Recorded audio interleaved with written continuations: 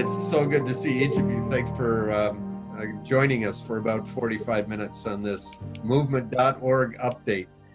I'm Craig, and I serve along with our team, and we're delighted to have some of our team here. And over these last 3 days, we've been actually in conversation with quite a number of cities. And it's interesting because the world is moving towards cities. I was researching earlier today, Marlon, about Lancaster City and how it's growing. In fact, the majority of the world's population lives in cities, and in 30 years, 70% of the world's population will live in cities. So as we look across the world, we're saying the mission field today is really the city. That's the mission field. And our mission at movement.org is to catalyze leaders to spiritually and socially impact their cities. Here it comes up on the screen. And our vision is that every global city is flourishing both spiritually and socially. So to just set a framework for our conversation, let's just watch this very short video clip. Cities can be quite brutal places, actually. It's appalling, some of the stuff we're having to deal with. Almost every city has a significant population of people that are living below the poverty line. Some of the common factors would be disease, HIV, AIDS, fatherlessness, orphans, sex trafficking, injustice. We've devolved into divisions. A huge divide between the mainline churches and the small churches. The challenge for us is how do we bring them together? Cities around the world are growing at staggering rates. And even before the COVID-19 pandemic and recent racial protests, every city already had critical social, economic, and spiritual issues. Now, add to that the mountain of recovery from job losses, bereavement, and mental health issues. In many of these same cities, the gospel is suppressed, Christians are being persecuted, churches are closing, and unprecedented numbers of young people are leaving the church and disaffiliating with Christianity. The only way to address these crippling challenges is through collaboration, cooperation, and prayer. But unfortunately, cities have never been more deeply fragmented. And churches, non-profits, marketplace leaders, and city governments tend to work in silos. There has to be change. There has to be unity, and there can be, but the church must lead this effort. Join us and leaders from around the world in this movement.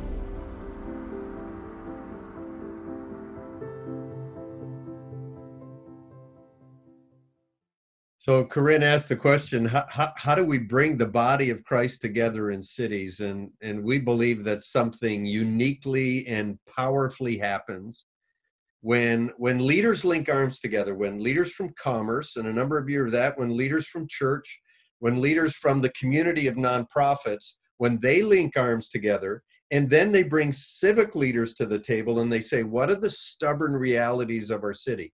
Then they grab hold of a 10-year vision for their city and they say, we are going to move the needle on these stubborn realities. We call that a city movement. And today, through relationships around the world, Movement.org serves 200 cities and 6 continents. We sat with some of our global leaders and they said, we believe it should be 1,000 cities that we're connected with by 2030. We don't own them. We resource them, we connect them, and we empower them. In fact, on Wednesday, we had, some of us were on this Zoom, we had 300 leaders from across the world saying, how do we pray for the fragile cities of the world? One business friend texted me right at the end and he said, just one word, powerful. Part of the reason they're fragile is because of COVID-19, and it has kind of ravaged around the world. At the same time, it's ratcheted up and accelerated what we do as a ministry. There's a hunger for unity today like there hasn't been in decades. And you'll hear one of our team members say, city movements have accelerated 10 years worth in 3 months. What we're inviting you to be a part of is this collaboration of business leaders who bring your experience and your wisdom and your acumen to this moment, this accelerating moment. Now, you're going to hear some terms over the next few minutes. You'll hear movement.org. That's our organization that serves city movements. You'll hear Movement Day. That's a city's annual gathering that accelerates the movement. And you'll hear Lead NYC. That's our New York City movement that we give leadership to. Mac is our founder. Mac was the one that God used to really help set this in motion. And Mac, I wonder if you'd speak both to the birth of movement.org, but as significantly, the collaboration and convening that really makes a difference in a city. Almost all of you on the screen have been such an important part of our 10-year journey. And I want to just say a few words about our vision that we collectively can have a legacy, I believe, to impact 1,000 cities over the next decade. In the last 35 years in New York City, we have convened 250,000 people to pray with and for the city. In the last 10 years, we have convened 40,000 leaders from 400 cities to engage their city through Movement Day. How did we get here? In 1988 in New York City, the city was very poor, the city was very violent, and there was an enormous amount of unrest. Against that backdrop, we were collaborating with a group called Here's Life Inner City. We invited 16 churches to come pray together on a Friday night. And on that Friday night, we had 75 churches that showed up at my church in Flushing, Queens. Over the last 30 years, we've seen 2,000 churches participate in this prayer movement. For that 13-year period from 1988 to 2001, we continued to pray together. And that praying together built a muscle of trust that allowed us to begin to dream big dreams. On September 11th, we saw 3,000 New Yorkers die in a single day. It was the largest loss of life on American soil in American history. Coming out of 9/11, because we had been praying together for 13 years, we took on big ideas. We began to serve the poor, we began to train leaders, and we began to plant churches. Tim Keller arrived in New York in the late 1980s, and in the year 2000, Tim asked me to co-create with him the Church Multiplication Alliance. We believe that churches 10 years and younger are 8 times more effective reaching new people. We worked on this initiative for the next 8 years, and then we decided to commission the research to evaluate the progress of that initiative. In 2009, we discovered that evangelical Christianity had grown 300% in 20 years from 1989 to 2009. We had 30,000 people worshiping in Manhattan in 2009 that were not worshiping in 1989. That research gave us the foundation for the very first Movement Day gathering 10 years ago in Manhattan. Movement Day is such a powerful idea that the first gathering 10 years ago convened leaders from 34 states and 14 countries. And over the last 10 years, we've convened 40,000 leaders from 400 cities. New York continues to be the epicenter of the city gospel movement. New York is to the 21st century what Jerusalem was to the first century church. New York continues to model for the world what it means to make an enormous difference. This last January, we finished our 30th consecutive Pastors' Prayer Summit. It's the largest, longest running, and most diverse gathering of its kind in the country. It is skillfully and wonderfully led by the executive director of Lead NYC, Adam Durso, who, in my opinion, has really emerged as one of the most important leaders in New York in the last 50 years.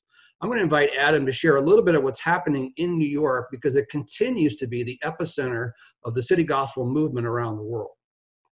Thanks, Mac. I mean, the truth of the matter is Lead NYC stands on the shoulders of the 30-year prayer movement that Mac founded. The Pastors' Prayer Summit, the 250 plus pastors that got away to pray together this past January. Movement Day NYC that some of you have attended. DG attended last year. Tim Keller called it the most important Christian event in New York City annually. Creating space for pastors across denominational, cultural, and racial lines is more important now than ever before. Pastor A.R. Bernard, the pastor of the Christian Cultural Center, which is the largest church in New York City with 46,000 members, just said recently, it is so vital that as pastors and leaders, we have a space to build trust, pray together, and conduct difficult conversations. Lead NYC has done just that. Our training platform is Advanced Leadership Intensive. This month in June, we graduated our 10th cohort, training senior ministry leaders and senior nonprofit leaders. So up to date in the last 10 years, total of 550 alumni have gone through the program, creating a strategic plan for their ministry, and right now impacting 5.9 million metropolitan New Yorkers. Anthony Lemke, who's a champion for ALI, said it's the best ROI. Anthony Lemke, who's a champion for ALI, said that it's the best ROI in training leaders in New York City. These are difficult days, but the work of Lead NYC is more vital than ever. Since COVID-19, really at the underbelly of what's happened, students have been disproportionately impacted. We know from our work with Charlene McCray, the First Lady of New York City, that abuse has gone way up, especially in the fragile zip codes we've already been working in. Emotional, physical, and verbal abuse has increased in those areas. The education inequality gap has widened. We know that because students that are in more fragile areas have lack of high-speed Wi-Fi, laptops, and iPads. Some teachers have told us that a class of 35 students only has 3 or 4 students showing up to class each day. There's trauma involved post-COVID, and food deserts have widened. The truth of the matter is many of our students rely on breakfast and free lunch at school and have not had access to them in months now. Mayor Bill de Blasio, the mayor of New York City, just released this statement about Lead NYC. He said, rebuilding in the wake of COVID-19 will require an unprecedented amount of coordination between stakeholders, especially in the areas hardest hit by the virus. And organizations like Lead NYC and leaders like Adam Durso will help to guide us forward across New York City in these efforts. The work of Lead NYC has expanded, and it's more vital now than it has ever been before. Bob Dahl, who's Chief Equity Strategist at Nuveen, I'm not sure that I've ever been compared to McDonald's before, but he said this recently in a quote: Lead NYC has created the proverbial secret sauce. Well, I'm excited to be leading in New York because I believe that these are unprecedented days, not just unprecedented by the trauma and by the drastic nature of what's going on, but unprecedented for the impact of the potential of the gospel.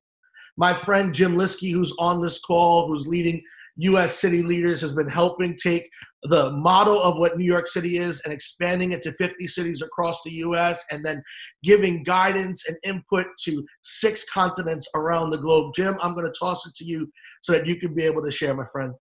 Hey, Adam, thank you. And thanks for all you're doing in New York, because what you're doing in New York is creating the model for the U.S. and the globe. And Jeff Elhart, keep that boat shined up that you're sitting on right now in Lake Mac, because Adam Dorso is on his way to Southwest Michigan here in August. And I promised him a boat ride, Jeff. So you're going to have to get him out on the big lake. Come on, buddy. So there we go. So we are so thrilled with how God is really, during the time of COVID and now racial unrest, is really using Movement.org and the U.S. City Movement to become the delivery system for what is really an emerging sense of the gospel coming to bear on cities across our country. Since 2022, the Movement.org USA family has grown from 10 to 50 cities. We are planning on working on a 50-city delivery system for spiritual and social flourishing. During this time of COVID, we've been connecting with 100 cities on a weekly basis. We started a weekly call thinking that our city leaders would want to get together to talk about best practices. We had no idea of the hunger that was out there. City leaders sit in this neutral convening place of being able to bring the church, the community, civic government, and commerce together to solve the big problems. And we've been able to provide expert guidance on leading in the midst of COVID and what it meant for some of our city leaders to sit next to the mayor of their city, to become the convener of the volunteers and raising up food distribution, and in the city of Houston, giving out hundreds of thousands of masks to particularly people on the margins. In the time we've moved into now with racial unrest, people like Claude Alexander and Clarence Hill, and here in the future, A.R. Bernard and Reverend Ireland from New York, talking to our city leaders about how do we have these conversations around being able to move the needle forward on this racial issue that can truly bring healing across our country. In one city, in the city of Tucson, moving into the issues that we entered into in March, They had already built a collaborative of 19 agencies, the state, the local government, businesses, to reduce poverty by 3%. Moving then into COVID, the delivery system they've been able to develop is now emerging into a pilot with a national foundation to actually deliver cohort-based, digitally based post-high school education to those emerging out of poverty. It will be the only one like it in the country, and the cohorts are going to meet in church buildings, available space. We see globally, we've moved from one regional hub with one city in 6 years to 200 cities and seven global hubs that we have that we're working on. One example is Port Moresby. I was there last November. It is the most dangerous city to live in the world if you're a woman or a girl. The president of Papua New Guinea, the mayor, the colonel of the army, local businesses, a unified church have come together, and they said, no more. Our city will not be known for this type of violence towards women. God is opening the doors, throwing them open now to Latin America. Movemento.org is beginning to emerge as we start looking at how do we help? What do we do? Cities are asking us to come and help them create social and spiritual flourishing throughout Central, South America, and the Caribbean. God is moving tremendously around the globe because New York has emerged as a model. The U.S. is beginning to emerge as a model, and now we get to help the globe. We're going to go now to India, and this is the one person that none of us want to follow on any call, Mark Viswasam, one of my spiritual heroes. He's going to tell us about the speed of the gospel and city movements across India. Mark, thanks so much for taking a few minutes to have this conversation. And I know you live in Chennai, India. You've been involved in city movements for more than a decade. How is the power of convening church leaders and nonprofit leaders and business leaders actually making a difference in a city, say like Chennai, where you live? Let me start with one leader, a marketplace leader named Max. Max works for a very large company. He has 45 stores that he's the operations manager. Max, when he came to Movement Day, he really got the thrill of planting churches, which he had never done. And then within the first year, he planted 3 churches among the young people. Then last year, he planted 2 more. And he told me just a week ago, he wants to plant 5 more by next year. So what a Movement Day really does, inspires and excites the young leaders, the senior leaders to go and do something the city has not done before. So how have you seen silos kind of break down in a city because we're so busy about our individual churches to really wrap their arms collaboratively around what a city needs? Chennai needed churches among the migrant workers. We had 1.5 million non-residents coming into our city in the last few years. So Movement Day gave an opportunity for the Chennai churches to get something started among the Hindi-speaking non-resident Chennaiites, or North Indian migrants. Now, we could say 45 new churches been planted already. That's because all those who really wanted to do this work together are coming together regularly, pray and support one another, and we could see a great movement of church planting there. That's fantastic. You also talked with me at one point about children's ministries coming together across the city. Talk a little bit about that. Yeah, in 2006, when Movement Day, when CTN, Chennai Transformation Network, started, we realized that Chennai has a really large number of children, but they are not reached. So we began bringing together under the transformation among the children's ministries, the network of children's ministries. Now, 36 organizations have come together and they share their resources. They could reach to 100,000 children every year. That's because they're able to share all their resources with one another. Wow. Now, I know, Mark, we often in the West, we know of Calcutta because of Mother Teresa's story. You travel all the way over to Calcutta. Give us, we just have a couple minutes, the size of the city and kind of what's stirring there as churches are having conversation together. Calcutta is really good at bringing transformation work into the slums. But what we recognized was that there was not enough churches in Calcutta. A city of 18 million, it's unimaginable for me to see only 300 churches. and each church is averaging just 50 people. Very few people in that city who are believers. So our Movement Day, just about a year ago, really emphasized the need for taking the gospel to the whole city by all the churches and plant new churches. And already we have seen just in the last 3 or 4 months, 6 new churches come up. So we are now going towards 1,000 churches that this Calcutta city would have. So we'll have a critical number of churches that can take over the whole city. So these are pastors and leaders of a variety of denominations who are committing together to see that happen. Oh, exactly. We have the Baptist, we have the Anglican, we have the Assembly of God, we have every type of Pentecostal church and traditional church coming together. That's fantastic. In the last minute, kind of give your vision for city movements across India and how it can make a difference. What really we are thinking now is to divide India into 5 regions: South, North, East, West, and Central. Each region has about 100 churches. So we have 500 churches, 500 cities in India. And so our desire is to develop a team for each region so that they will go after those 100 churches. And at least in 10 of them, that means collectively in India in the next 5 years, we want to see 50 Movement Day gatherings happen every year, if not every 2 years. Mark, we pray for you frequently, in fact, daily, because you face an environment that's many times hostile to the gospel. Thank you for leading the way in what it means for the body of Christ to work together in a city for the advancement of the kingdom. Bless you, my friend. Thank you. Thank you for your support. I'm sure we can go much, much far if we can join hands together.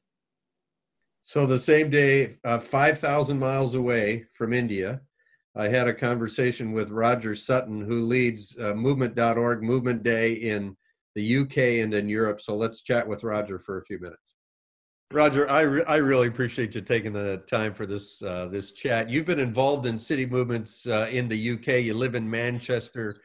Tell me a little bit about what you see the impact of city movements being on specific cities across the UK. Yeah, thanks, Craig. Greetings from the UK.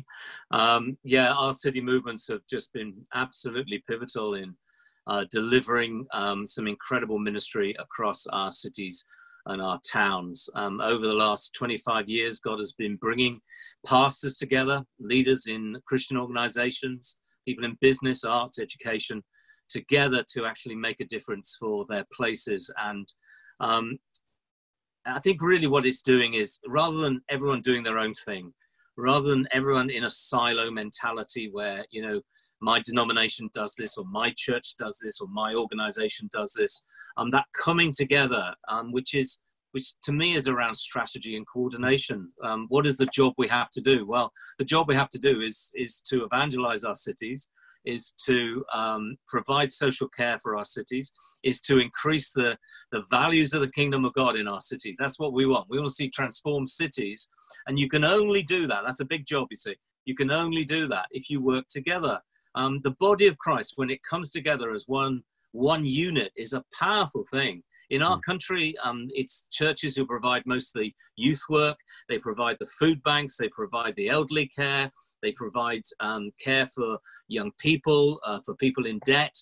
Now, when you bring that together and you become a force and an entity for good in the city, and it's produced some incredible stuff. You know, I can take you to cities around this country where there is just such joined up working in places like Lincoln and Nottingham, which are old cities actually. They brought together all the Christians involved in social action, and they're formulating a plan going forward for their cities so that they work together. Interestingly, in the recovery now, as we are now entering the recovery phase of COVID, what we're finding is that those cities which were organized, they were coordinated, and were able to be strategic, have responded to the COVID situation like nothing before, because they already had the infrastructure to actually enable that to happen. Right. And you see in a crisis, when, you know, I just said there's been an earthquake across a place, what you don't need is everybody doing their own thing. You need people to work together. You get this actually situations in the developing world where there is a natural disaster and aid agencies move in. But if there's no coordination, you'll get duplication and you'll get gaps. huge gaps of ministry that needs to be done that isn't being done because nobody's talking to anybody else. So I think that building infrastructure together is absolutely vital as we move forward. We've been seeing it across our cities. We've had our public services saying to some of our city networks, could you set up the bereavement service for us? You know, we've lost 45,000 people through this epidemic, and it's been devastating for us, as I know it is for you in the USA. So the council themselves, the civic authorities themselves have come to the city and said, could you help us with this? Could you help us with this? In Bristol, they're helping feed people. In Teesside, again, a lot of the food provision coming out of this crisis has been done by the churches. But the issue is, you see, who did that council, that civic authority connect with? What they can't do is connect with 150 churches or 2,000 churches, but they just had to ring one phone number because it was on one website because the churches were together. It changes the landscape of how people can react. That's fantastic. Very, very quickly, business leaders, they're a part of that collaboration too. I know you have a business call. We have about 1 minute. Just talk about that business call and the number of people and number of cities represented in that and why that's so significant. Yeah, we got business leaders coming from probably over 50 cities from around the country to ask the question, what is the role that business alongside the church and alongside Christian charities can play in the recovery of our land? That's the question. The question isn't just how my business can recover. The question is, how can my city recover? Because if my city recovers, my business recovers anyway. And in Jeremiah, of course, it says, bless the city. And if you bless it, if it prospers, you will prosper. So business is absolutely crucial to this. That's great, Roger. Roger, I really appreciate your time. Thanks for what you're doing on behalf of the kingdom. Thank you. God bless. I'm really glad Ram's here. Ram's on the Zoom today. Ram, you're home based in London, Wimbledon, actually. So in about 2 minutes, can you just share why you're engaged with movement.org and why our mission really matters to you? Sure. 10 years ago, which is when I was in New York, invited by Mac and by Bob to attend a movement day. I'd heard in Bangalore about this amazing goings-on where in Manhattan, church attendance had gone up 300%. I was intrigued. And when I attended that movement day event, I could see for the first time as a believer, the church, Wall Street, representatives from the mayor's office, community leaders coming together in a way I hadn't seen before. And as chairman of the Lausanne board, my mind immediately said, why is this not in the other cities where Lausanne operates? So talking to Mac and Craig and Bob, they began a series of conversations with leaders, Santosh Shetty, Gulkar Palani, and a whole range of people in different cities where Mac started conversing. And I started explaining to them in this way. I said, what I've seen in New York is a laboratory. In that laboratory, something exciting has happened. A 300% church growth. I know the figure is much more now, and it's not surprising. And I said, in that laboratory, I can put it in today's terms, a vaccine is being developed, and the catalyst that is going to help the global church and cities fight this pandemic of church decline. And that is really what I could see in today's terms. And really what we have here is the potential for church growth. When people say, the church is in decline. Well, here is something that demonstrates it is not a one-way downward spiral.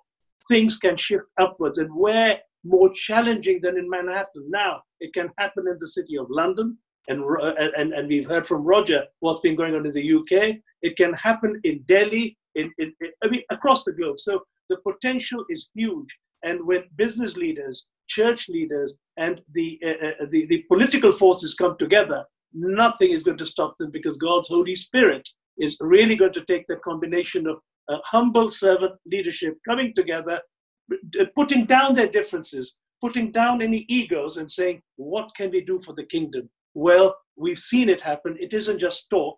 Even today's call and hearing what I heard in the last 40 minutes, wow, Mac's picture of 1,000 cities, it can happen. It can be done. It will happen. So back to you, Craig. There is this urgency kind of in this moment of time for followers of Jesus in a city, wherever that city is, to dream and think and act collaboratively in a sustained way for decadal impact. And that's true from what Jim said, from Papua New Guinea to Chennai, India, to Durban, South Africa, to Manchester, England, to Athens, Greece, to Toronto, Canada, to Charlotte, North Carolina, to wherever each of us lives. It's a unique moment. And it's often the case that church and nonprofit leaders, those two groups, get together in a city and they sit around a table and they dream and they plan and they strategize.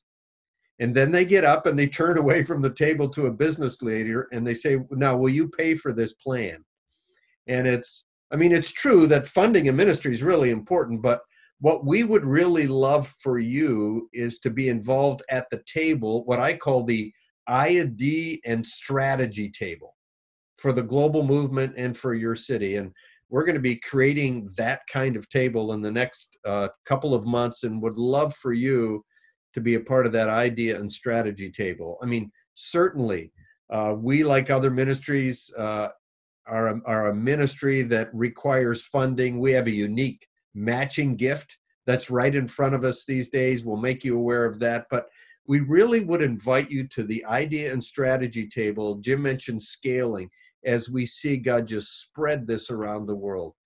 And I'm just so grateful that you joined us this afternoon. Scott, thank you for joining in with us. What I'd like to do is, in closing, is to pray for you.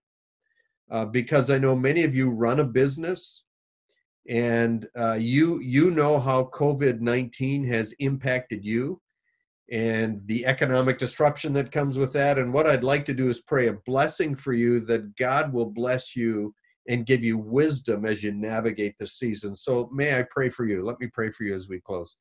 Loving God, I want to thank you for your wonderful faithfulness to your people and to those of us on this call, how you've guided and how you've equipped us to carry out the responsibilities you've placed in our hands. And I pray, Father, for each person on this call, for how they guide their business in the present, how they guide it toward the future.